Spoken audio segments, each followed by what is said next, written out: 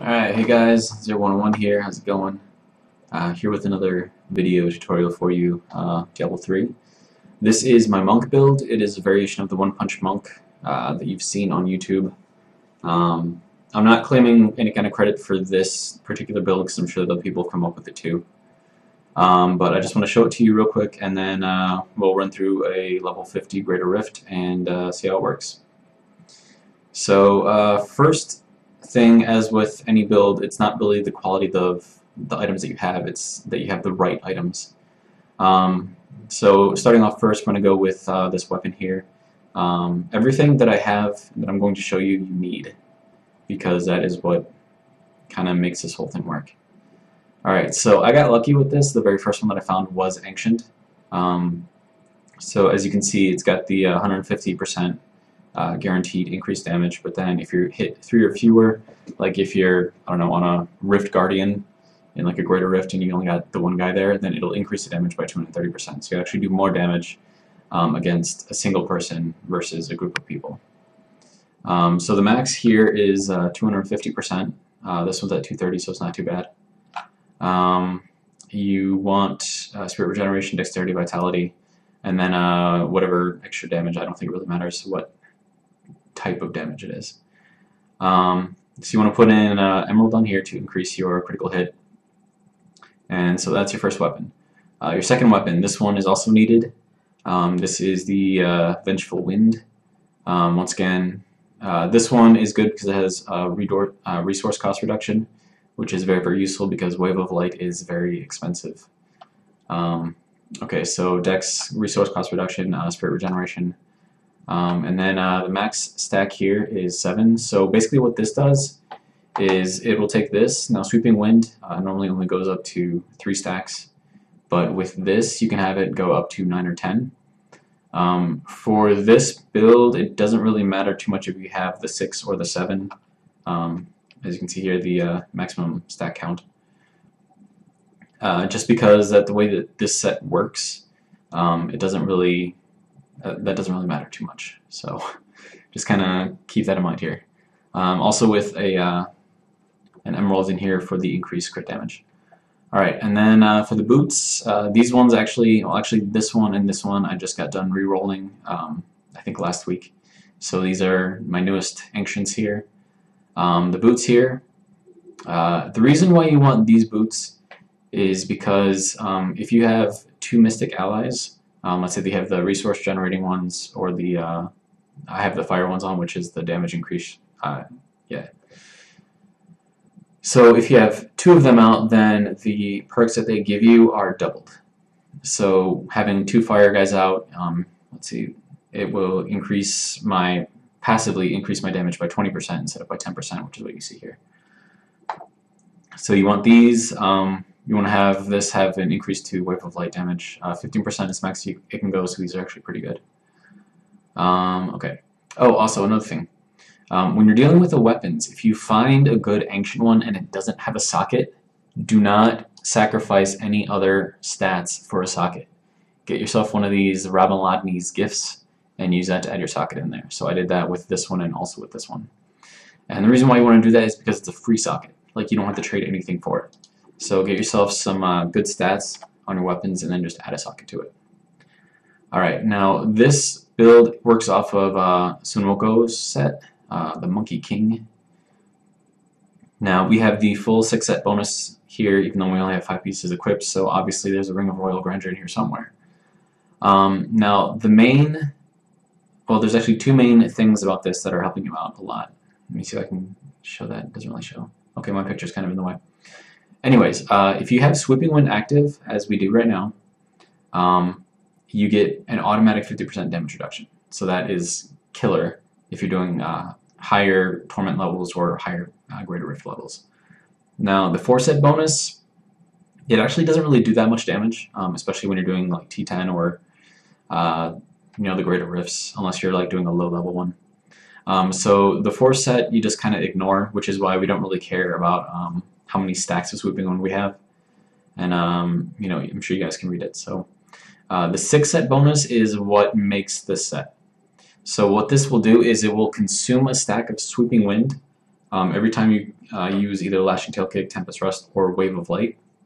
Now, since we're using Wave of Light, this is like awesome because it gives you a 1,500% increase in your damage for Wave of Light. So that is freaking amazing. So I mean, as you can see, like none of this stuff is ancient. So I mean, I do not have the best gear here. Like none of my set stuff is, it's just regular. All right. Now, one thing that you do want to keep in mind though is that you need fire damage. So with this, you want to have this maxed out if you can on your amulet, 20% fire damage. Also on your bracers, you also want 20% fire damage. You can get it there too. All right. Now these, I don't know. They're, as you can see, I haven't re-rolled anything on them. I mean, I'm pretty happy with the way that they are.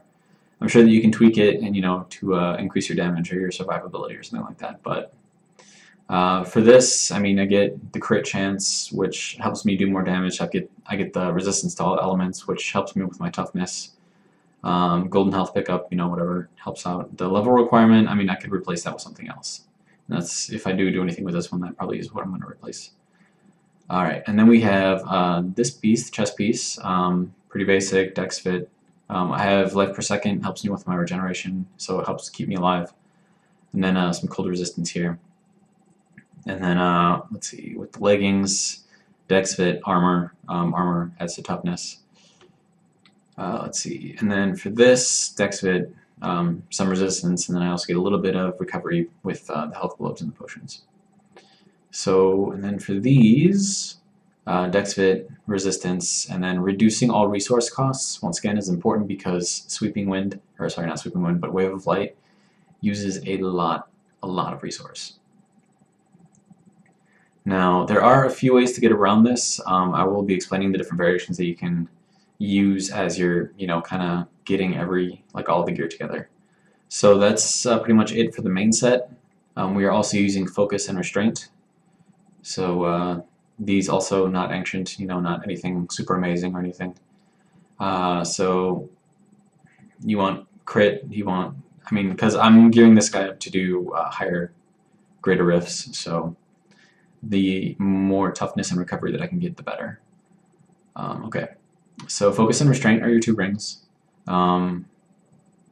Just kind of pick your stats depending on how you think you're doing with your build so far. Okay, now this belt here, you will need this, absolutely.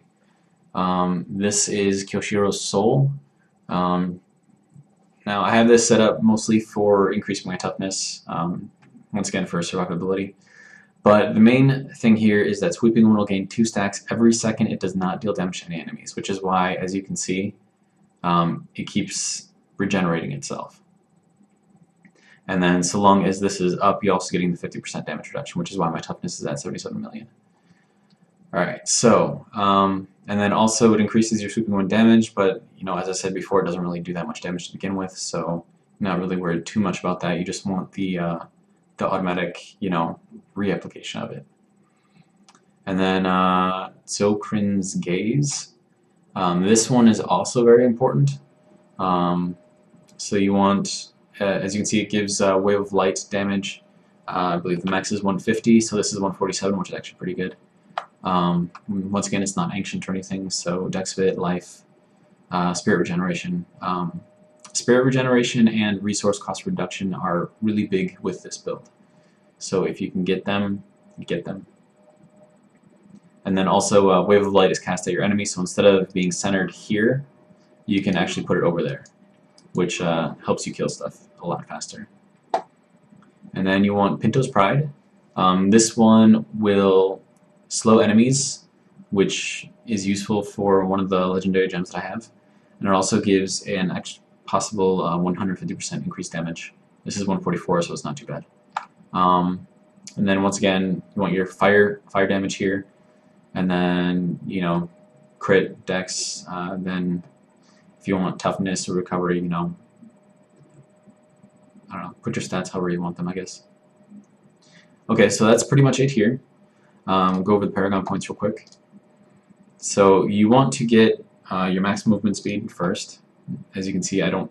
Oh, dude, I can actually redo that. Nice. Okay, so I have 12% movement speed, so I only need 13% here. Alright, and then all the rest of this, you can just put into dexterity. Your max spirit, you don't really need to worry about too much. If you build this right, you will never run out of spirit. Alright, so going back in here. Okay, so movement speed, dexterity. And then another cool thing about dexterity is it also increases your armor, so that increases your toughness with however much you put in here. Now, I'm at 570 Paragon level, but I was doing T10 at like, I want to say 140, 150. So this is definitely a good build for doing that. Alright, now for offense, you want your crit, and then your cooldown reduction. Attack speed, you don't need to worry about too much because you're using Wave of Light, and that's like one click, you attack, one click, you attack. So it's not like a constant, like, repeating type of thing. Okay, and then for this, you want your resist all, and then your armor, and then your life. Now life is for your toughness. As this goes up, so does your toughness. And it also means you can take a lot more damage. So I've got 839k. Now, once this is all full, then you want to go into life regeneration. Now, for this one, biggest thing, resource cost reduction, you want to max this out as soon as possible. Then next you want to put in some area damage. This will just help you with some stuff. Life on hit after that, and then gold find. Gold find is kind of irrelevant, so yeah. Alright, let's go into the cube real quick. So here, this weapon you will absolutely need. This will reduce the spirit cost of Wave of Light by 50%. This one is also useful for helping reduce the cost of Wave of Light because it will reduce the cost of fire skills by 30%. So this combined with this gives you an 80% reduction, plus with my 10% reduction here, so I've got 90% reduction for the cost, which is why I can just keep spamming Wave of Light all the time, and my spirit barely moves. Now, once you get to the point to where you are recouping enough of your spirit that you don't really need to have your Cinder Coat here, throw on Aquila Aquarius, whatever you want to call it. Now, as you can see, just having this here boosted my toughness up to 155 million. So with this, I can survive much higher greater rifts. But the only difference is you can't really spam it too much. As you can see, spirit is dropping down slowly.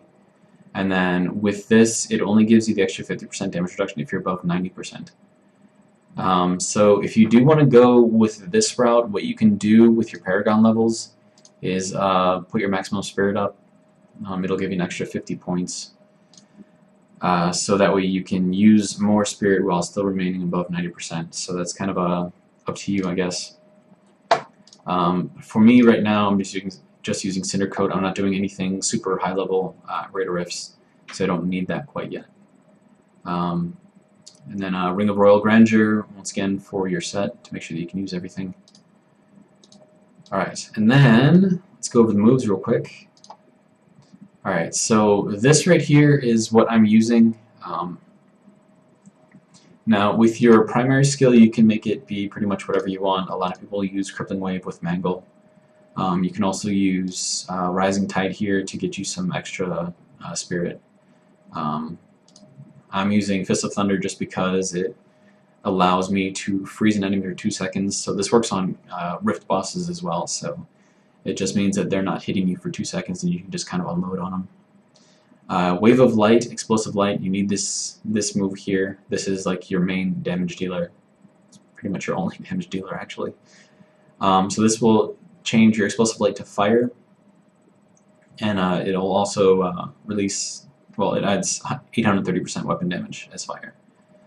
Now if you're worried about your regeneration here for spirit, you can go with the air ally, and then as long as you have those boots, instead of getting 4 for spirit regeneration, you'll actually get 8. So that'll help you keep your stuff up.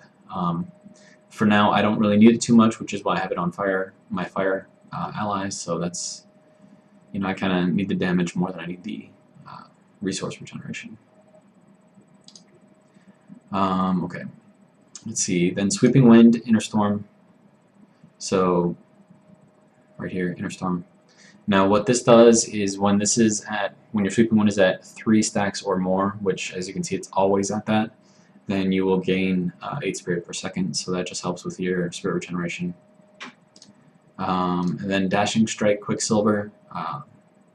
Now, you can use Wave of the Falling Star if you want. This will give you an extra 20% increased movement speed after you use it once. However, I like having 3 charges instead of just 2, so that's why I have it as Quicksilver.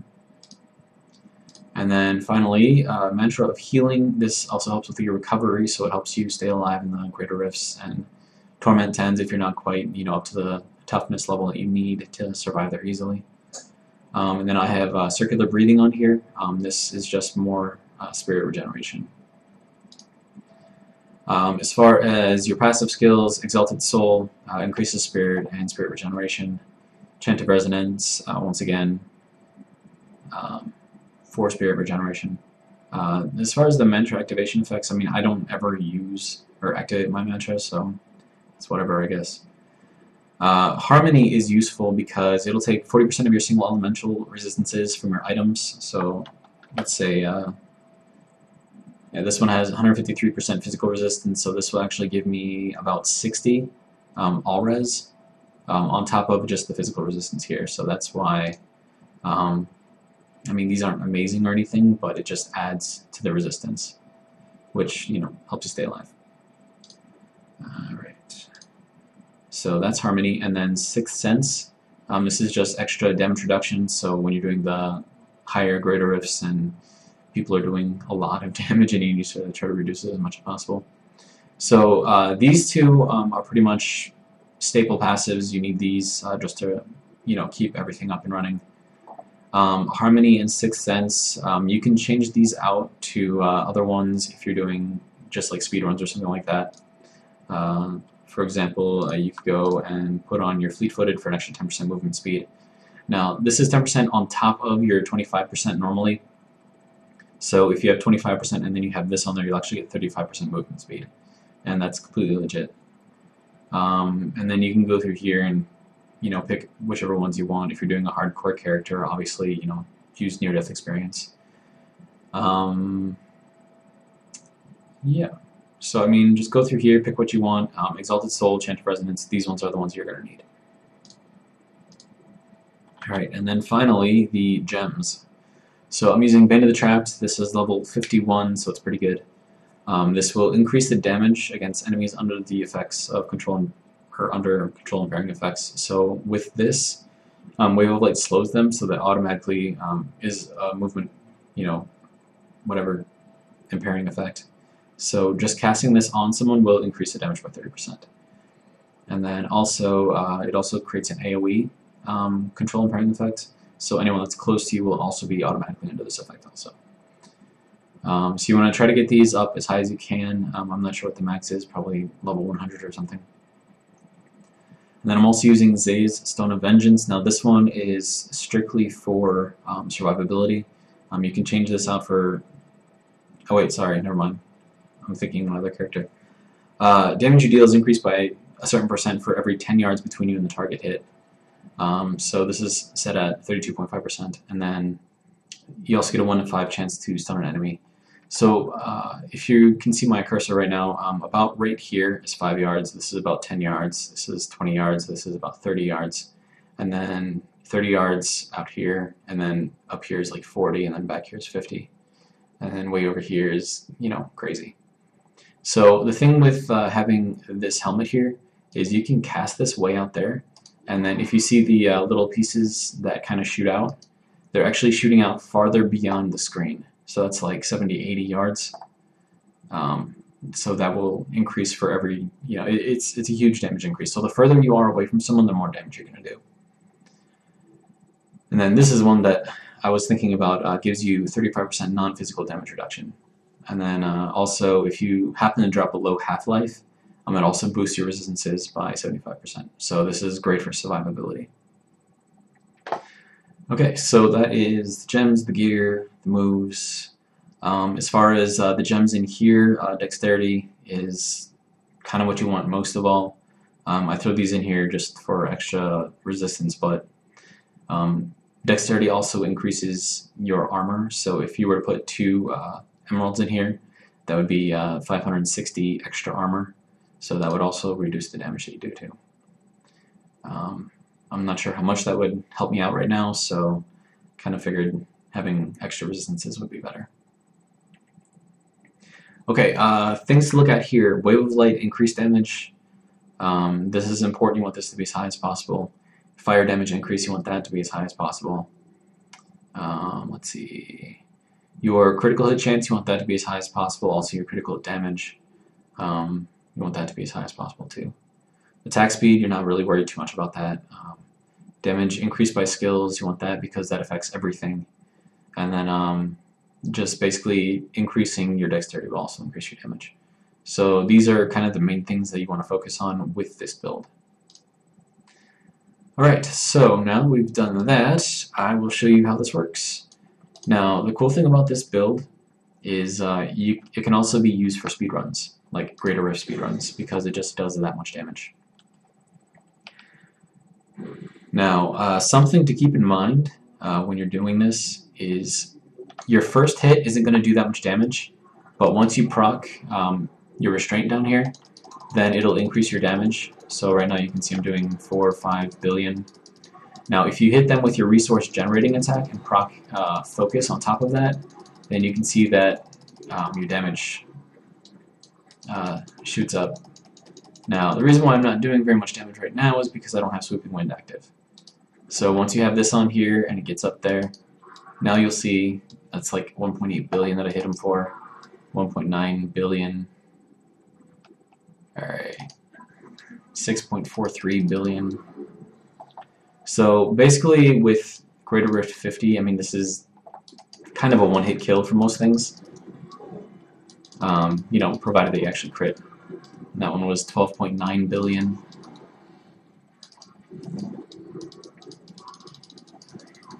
And the cool thing about killing things this fast is you don't really have to worry about like going too fast. I mean, unless you're trying for speedruns. So basically all it is you proc your restraint, it gives you an extra 50% damage, then you proc focus, and it gives you an extra 50% on top of that. But for most things you only need focus, or sorry, restraint, that's the one with the resource spending attacks. Alright, now something to keep in mind though is that if someone is like currently in your Swooping Wind, what they're doing is they're keeping it from getting up to its highest level.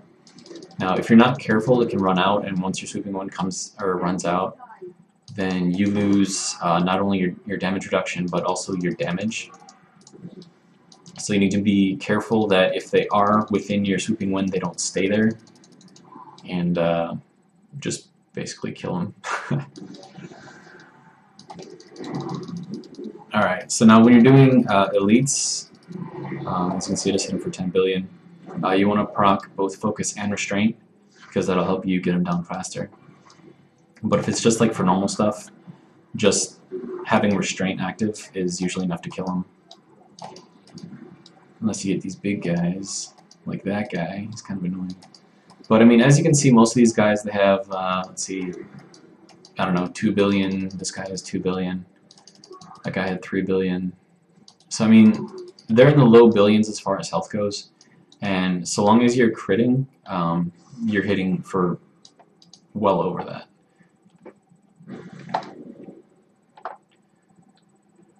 Alright, what do we got? And then, you know, your dashing strike is great for mobility. It's also useful for getting out of things like the arcane stuff or like the explosive stuff. Because even with this build, and you know, having 77 million toughness, that stuff will still kill you if you stand in it. So just kind of be careful. Oh, power. That's I just hit for 25 billion. And that's just with restraint proc. So once I hit focus on top of that, and then I start hitting, and that's 44 billion, so 45 billion. Yeah. Oh god, this is so much fun. I really enjoyed this build, just because you just sit there, you attack stuff, and it just blows up.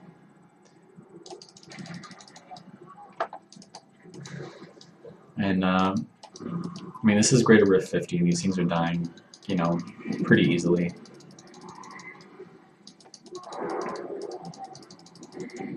What do we got? Oh, conduit. Nice.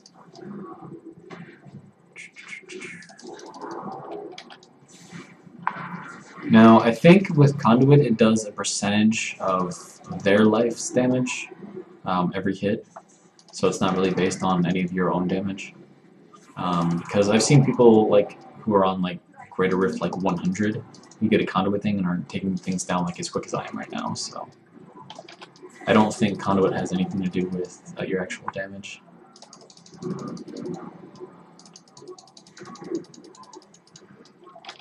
So yeah, I mean, you just go around, attack stuff. Explosive light, pretty much that's all you need. Alright, and we have the Rift Guardian. Now, for the Rift Guardian, you want to make sure that you have both focus and restraint procced at all times. Watch out for their stuff. But I mean, as you can see, like, I'm doing a lot of damage to this guy. You know, it's pretty simple, just don't be stupid with it. I mean, you're not invincible with this, but you are pretty damn hard to kill as long as you're paying attention to what you're doing. Alright, what do I want to increase? Alright. I'm going to try to get this guy up to level 50, so I'm probably going to be here for a while. Alright, so that's that. Now that was a slow run for me, and I did it in like 5 minutes. So I mean, with this build, especially if you tweak it for speedruns, you can do greater rift level 50 speedruns in like 2-3 minutes easy. Alright. So that was the video. This is my super awesome modified One Punch Monk. Good for greater rifts, speed farming, T10, whatever the hell you want. And as you can see, my gear, I've got 3 ancients, and that's it. And then everything else is just regular stuff. So I mean, you do not need the best gear out there for this build to work for you. Don't quote me on this exactly, but I think if you can just get the pieces together, and if they're rolled, you know, semi-okay, you should be able to roll T10 easy with this.